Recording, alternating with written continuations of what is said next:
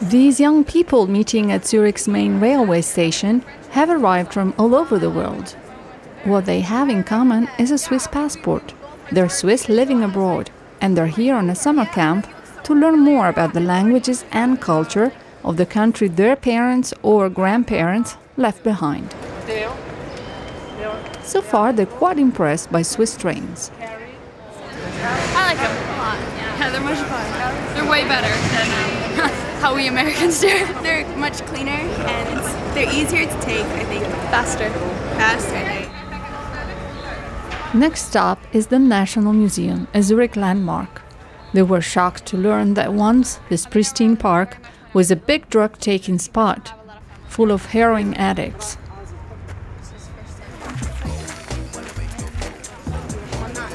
Zurich is an interesting place, but in such hot weather, it's hard to keep them focused on anything besides a swim in the lake. Well, we will have a swim in the lake. Good, yeah. I look forward to it. Okay. When? Huh? When? Well, at the end of my tour. How long is that? Huh? How long is that? Sorry kids, you must be patient.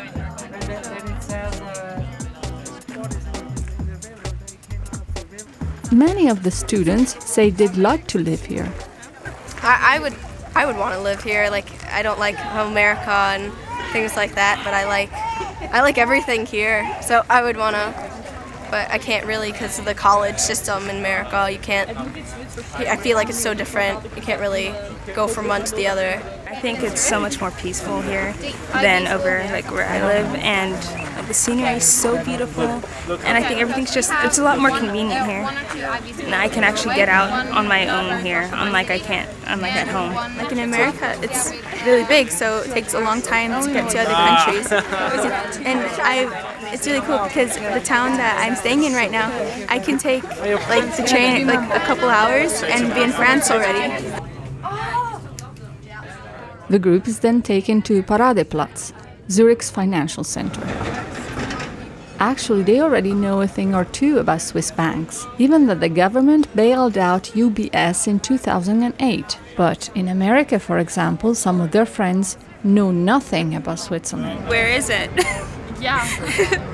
Is it like, I don't know, in Asia or someplace? They don't know it exists, really. You say, oh yeah, my dad's from Switzerland. Oh, you're Swedish? No. Could you speak Switzerlish? Yeah. They ask because they don't know that, you know, they speak German, French, and Italian here. So, yeah. Name ist maskulin. Speaking of languages, in the morning they have German class. Ich heiße Carrie. Ich bin 15 Jahre alt. Every year, around 400 youngsters travel to Switzerland for a language course or a sport camp. The cost is reasonable, since the courses are sponsored by the organization of the Swiss abroad. If the young students don't have family they can stay with, they live with host families. The organization says these courses are more and more popular. For them, it's really great, and we have good feedbacks. And it's interesting because they are keeping contact all over the world when they meet them together here in Switzerland in course. And also the feedbacks from the host families there, most of them are really positive. During the course, they also learn about traditional Swiss food. Matthäus had already learned table manners from his mother, but that's about the only Swiss thing he can think of. In Brazil, we sat at the table differently, and here I always learned to put all this European style of putting the table. That's my mom always told me. But in Brazil, it's all like messed up. You just throw everything in the table. So that's the only thing Swiss I have. All the rest is Brazilian. South Park is like.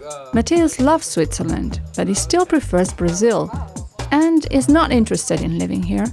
But now he's learned one more Swiss thing. He can make Alpine-style macaroni and cheese. Those are cows.